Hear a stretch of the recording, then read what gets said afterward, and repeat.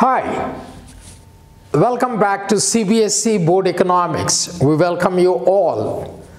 I'm Saddam Hussain here.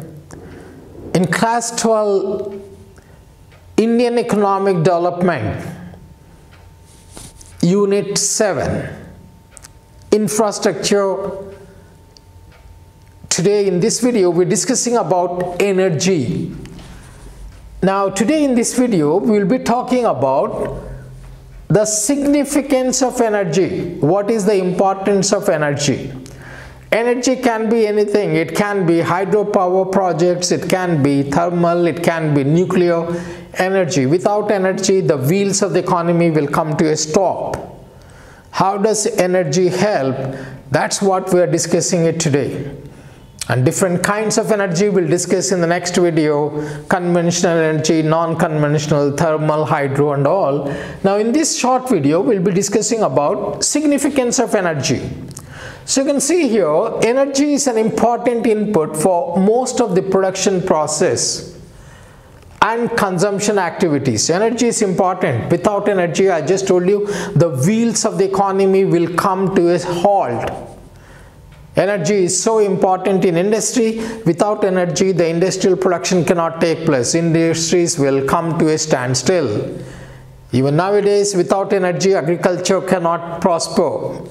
Because without energy, the farmers will not be able to take out the water through their bore wells. Without energy, you cannot produce fertilizers. Without energy, you cannot produce insecticides. So even for the development of the agriculture sector, energy is very crucial. So we see here, the first sentence, energy is an important input for most of the production process and even consumption activities. Without energy, we cannot have households.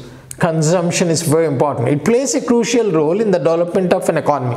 How does it help it? The first point we can divide in 3 points. There exists a positive correlation between economic growth and demand for energy. Obviously, the more the economy develops, the more demand for energy, because without energy, I just told you, we cannot have industrial units. If you want to develop industrial economy, we need energy. And the second point you have, in India, energy is used as a large scale in agriculture. I just told you, in agriculture also used large scale. Olden times they used to do without energy, but these days without energy even the agriculture production won't take place. And related areas such as production in the factories, transportation of fertilizers from the factories to the farmers, pesticides and farm equipment. Without energy, we won't be able to transport them.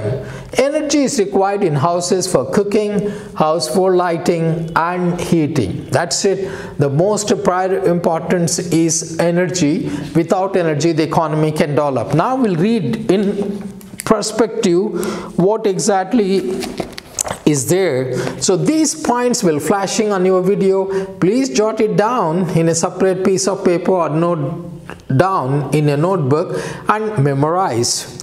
What is the significance of energy? In the next video, we'll be discussing about differentiate between commercial and non-commercial sources of energy. Energy is an important input for most of the production processes and consumption activities.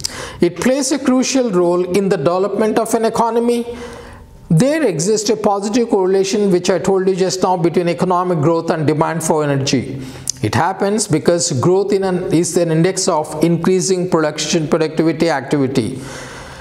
Growth is an index of increasing productive activities, which requires large quantity of energy. And the B point you can see here, in India, energy is used on a large scale in agriculture and related areas like production and transportation of fertilizers, pesticides and farm equipment. Energy is required for houses for cooking, household lighting and heating. So these are the 3 important points for the importance of energy and what role it plays. So that's it. We have time for this short video. Till we meet next time, it's goodbye from Saddam Hussain. Don't forget to subscribe, share and like our videos. And best of luck for your board exams. Time is very crucial. Time is running out. Try to make the best use of it. Bye bye guys.